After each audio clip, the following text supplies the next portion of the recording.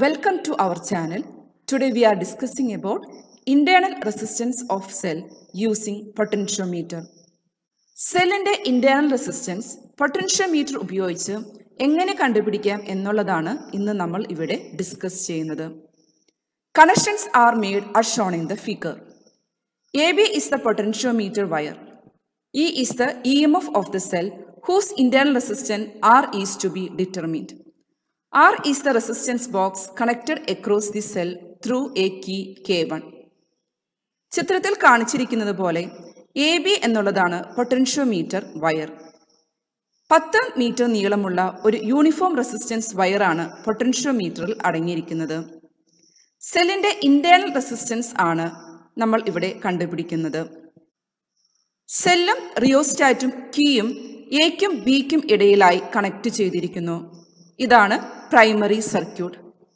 Secondary circuit എയിൽ നിന്ന് ഇയിലേക്ക് connect ചെയ്തിരിക്കുന്നു.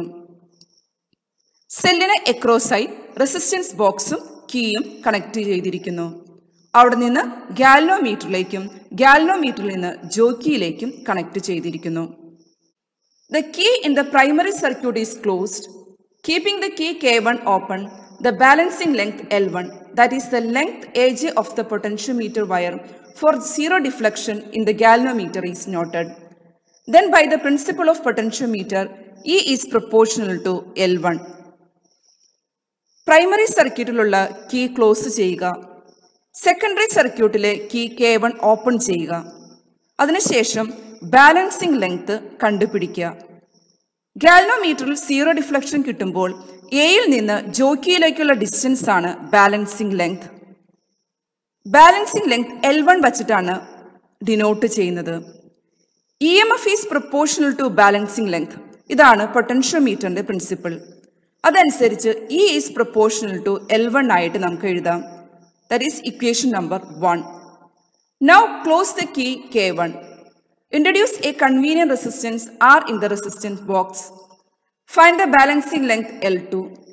The current through the galvanometer becomes 0, but there is current flowing through the cell, that is in the circuit with capital R and K1. Now the current I due to E is E divided by R plus R, and potential difference applied to the potentiometer is ER divided by R plus R. ഈ K1 close ചെയ്യുക. ഒരു convenient ആയിട്ടുള്ള resistance R resistance ബോക്സിൽ നമ്മൾ introduce ചെയ്യുക.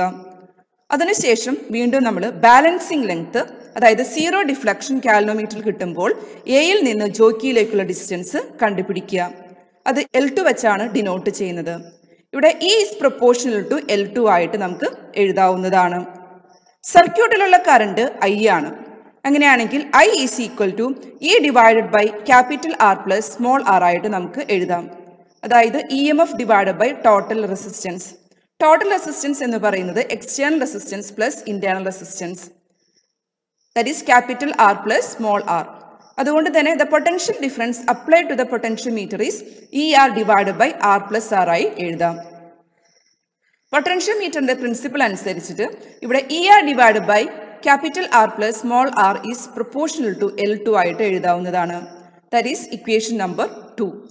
Equation number 1 divided by 2 ചെയ്ത് കഴിഞ്ഞാൽ ഒന്നാമത്തെ equation is proportional to L1 ആണ്. രണ്ടാമത്തെ equation ER divided by R plus R is proportional to L2 ആണ്. ഇത് E divided by ER divided by R plus R is equal to L1 by L2. Common term ആയ E cancel ചെയ്ത് കഴിഞ്ഞാൽ R plus R divided by capital R is equal to L1 by L2 ആയിട്ട് എഴുതാം. അതിൽ നിന്ന് 1 plus R by R is equal to L1 by L2 ആയിട്ടും എഴുതാവുന്നതാണ്. That is R by R is equal to L1 by L2 minus 1. That is small r is equal to capital R into L1 minus L2 divided by L2. For various values of capital R is found out, and it is found to be increased with the increase in the external resistance R. External resistance R vary ചെയ്ത് നമുക്ക് ഈ experiment repeat ചെയ്യാവുന്നതാണ്.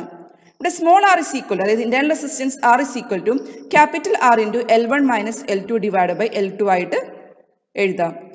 ഇതിൽ നിന്ന് external resistance കൂടുന്തോറും internal resistance കൂടുന്നതായിട്ട് നമുക്ക് മനസ്സിലാക്കാം. Thanks for watching. ഞങ്ങളുടെ ചാനൽ സബ്സ്ക്രൈബ് ചെയ്യുക, അതോടൊപ്പം അടുത്തുള്ള ബെല്ലൈക്കൺ എനബിൾ ചെയ്യാനും മറക്കരുത്.